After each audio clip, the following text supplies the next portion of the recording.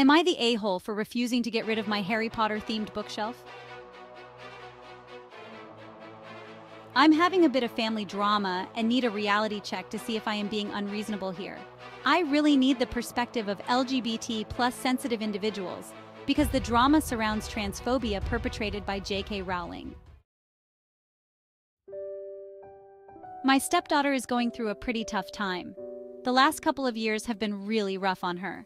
She has been dealing with bullying at school, being held back a year, not getting along with her mom's new husband, self-harm, and identity issues. There is lots of questioning about her sexuality and gender.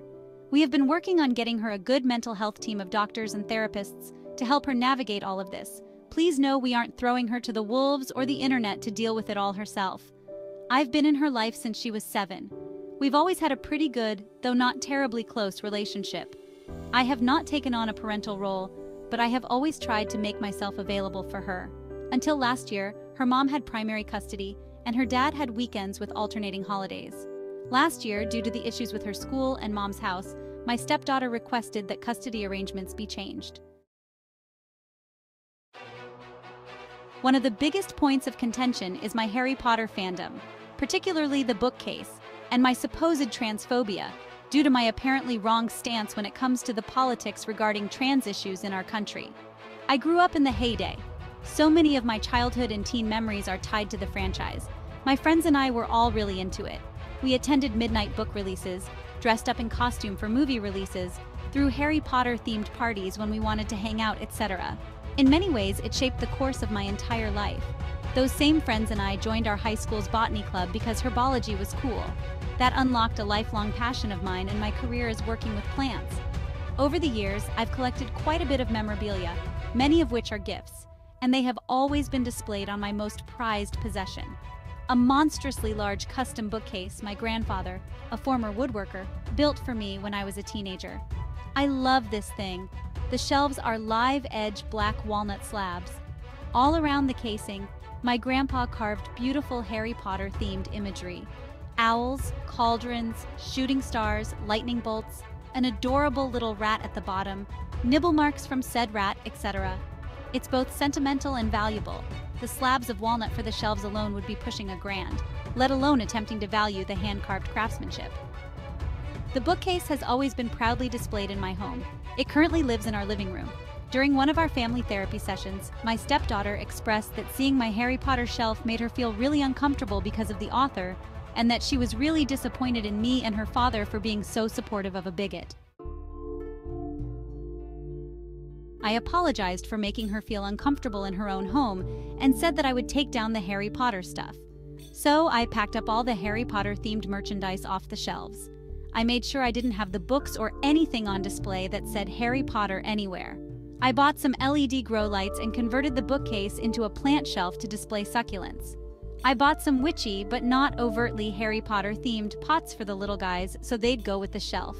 This was not an acceptable compromise for my stepdaughter and has remained a point of contention. With my stepdaughter hurling that I, or we, referring to my husband, broke a promise by saying we would get rid of the Harry Potter stuff.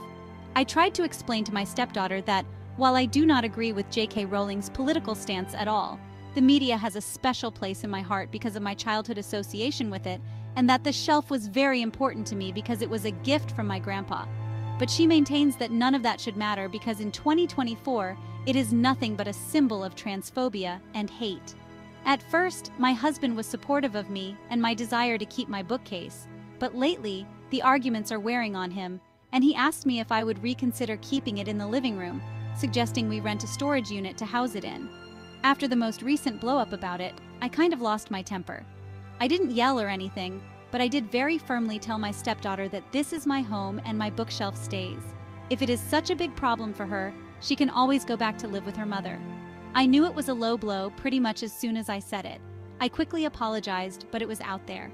My stepdaughter has been on an emotional downward spiral. My husband and I have been arguing almost non-stop. I think it is mostly stress because he is at his wit's end with how to help his daughter, but he is becoming pretty mean and nasty towards me, telling me to grow up and just get rid of the fucking bookcase. I know I was a dick for saying my stepdaughter could always go back to live with her mom, and I suspect that will be the main topic at hand in our next family therapy session. But am I really being unreasonable in wanting to keep my beloved bookcase? Thank you, everyone. Honestly, thank you for those who shared their insight and advice, and thank you to the people who have asked me hard questions that made me think, especially those who asked, what matters more, a bookcase or my child? I've been reflecting really hard on what my bookcase means to me and why it is so important. I'm hitting some deep truths I don't think I was ready to recognize about how I really feel about my relationship with my stepdaughter. All in all, I think we just need to shelve things until our next therapy session. I'll see myself out. Update. Someone asked if I could update the situation, and I'll try my best to summarize the past several weeks. My husband and I spoke about the situation. He apologized for being snappish with me and agreed that SD was being unreasonable about the bookcase. He ultimately agreed to back me about it. He and I are just as tight as we ever have been. I once again apologized to my SD for the remark I made out of frustration about her moving back with her mom. I reiterated that our home is her home too, and she is always welcome here. Even though families sometimes fight and disagree, we are family. But the general argument about HP, J.K. Rowling, and my bookcase continued to escalate for a couple weeks, and then the discontent about that started to bleed over into complaints about me. She started to be more disrespectful and sarcastic. During all of this, we were still attending our family therapy sessions. Our therapist was pretty certain that the misbehavior was anxiety-related and didn't suggest that we give in to the demands to have the bookcase removed. She wanted to just keep working on the things we all have been doing. Well, South Dakota's disrespectful attitude hit a climax. She called me the C word and some other choice things within my husband's earshot. My husband honestly kind of lost it on her. I don't think I have ever seen him that angry before. He was bright red and his veins were popping as he marched her to her room and declared, "You will not speak to my wife in such a way." This was probably the first time my SD had ever seen her dad angry, let alone anger directed at her. It left her pretty shaken, like that was her rock bottom.